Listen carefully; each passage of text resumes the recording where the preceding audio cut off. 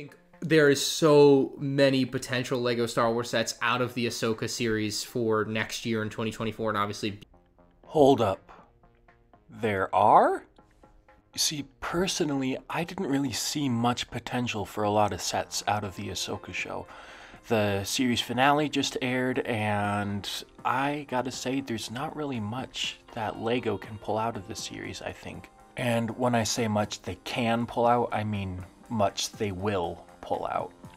We got the Ghost, Ahsoka Shuttle, and the E-Wing versus Shin Hades Starfighter.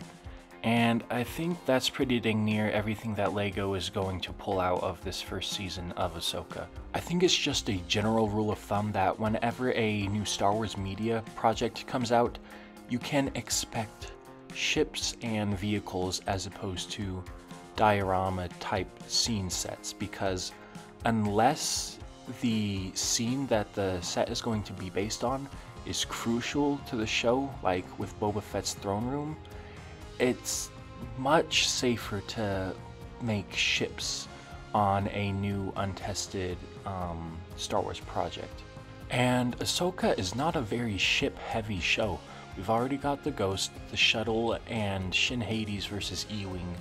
And honestly, the T6 Shuttle is really the only prominent ship in the show. The Ghost isn't even that prominent, much less the New Republic E-Wing. The only other ships that I can see as viable options for sets from the show are a Thrawn Star Destroyer, a Imperial Patrol Gunship, and if we really want to give it a stretch, then maybe Baylan Skoll's Jedi Shuttle.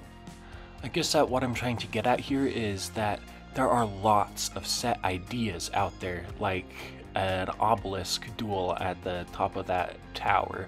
You know, that's a prominent scene that I could see being made by LEGO, but for the most part, there isn't really anything that LEGO is going to turn into a set. We can come up with tons of ideas, a rock people village, a Mon Calamari cruiser, but none of these are very likely. I think that really the only ones that we can count on are a Imperial Patrol gunship, and that's kind of about it. I think that a Thrawn Star Destroyer is honestly up in the air.